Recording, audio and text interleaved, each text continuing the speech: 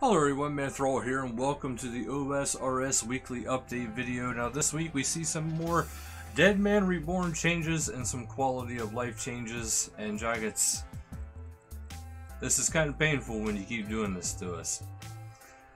But yes, the update on updates is the climatic Deadman finale begins September 17th at 1900 BST, which is 11 PDT.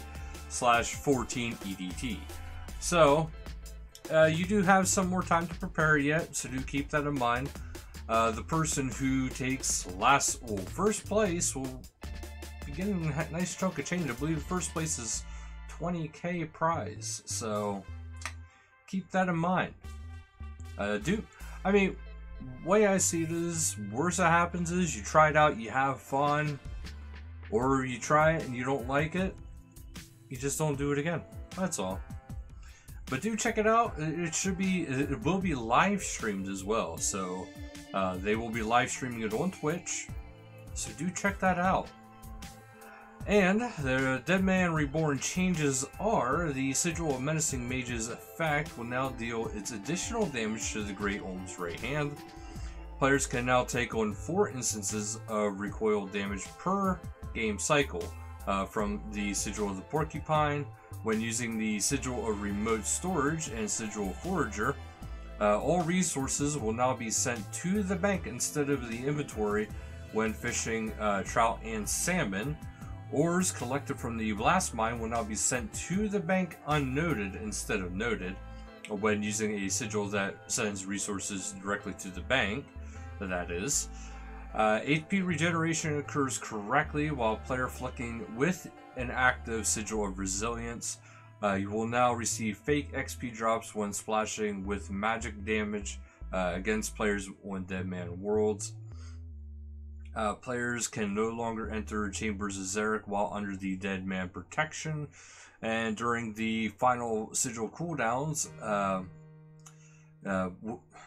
during the finale, Sigil cooldowns will be reset in between the 1v1 rounds. The Sigil rebalances are as follows. Sigil of the Porcupine duration has been reduced from 45 seconds to 36. Finality has been reduced from 90 seconds to 60 seconds. The Specialized Strikes cooldown is from 30 seconds to 15 seconds.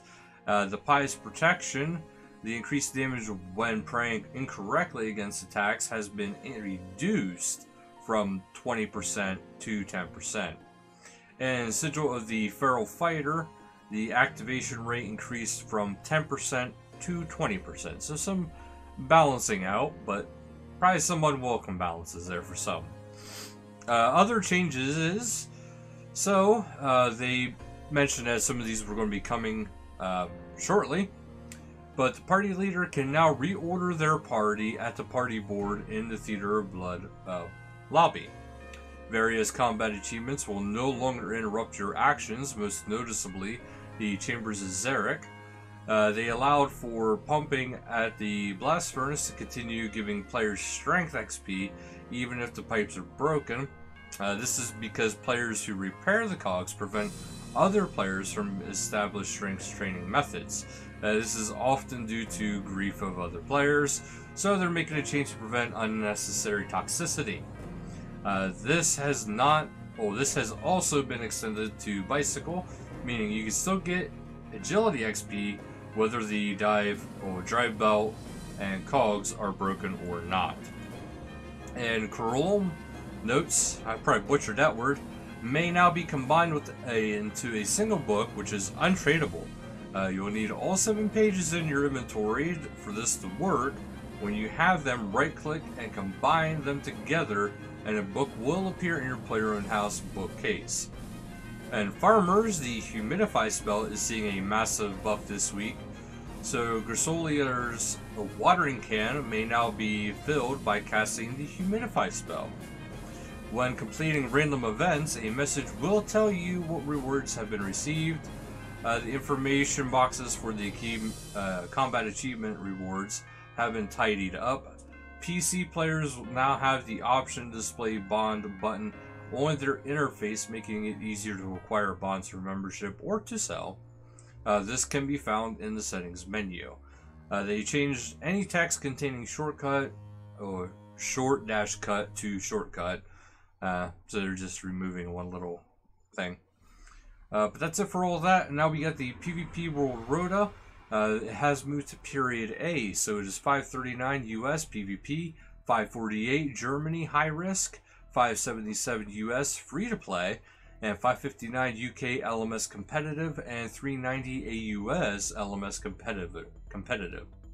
And again, this world has been reactivated for this Rota, so do keep that in mind. And there was some information again today about the 117 Escape and Adam with the Runelight, them working together to get the HD graphics out, for the Runelight. There is still talks of how they're going to be going about doing that. Honestly, I don't see why this is going to be such a big deal. Partially, I'm thinking that Jagex does want to do away with Runelight altogether in time. But that is my theory, because I did notice, and I'm sure you guys might have been noticing, there has been more and more Runelight features making their way into the main game. So I wouldn't be surprised if they keep doing that, and eventually all that will be unnecessary, and they might just completely do away with it. But that is my theory, so take it with it as you will. But with that being said, they are working on it. I would expect it to be resolved here shortly, and they should be allowing them to do it here shortly. But just keep in mind, it's not the devs that are really responsible for this. This is the higher ups, the ones that are making the rules at Jagex HQ. So it might not even be them. It might be their main owners. So who knows?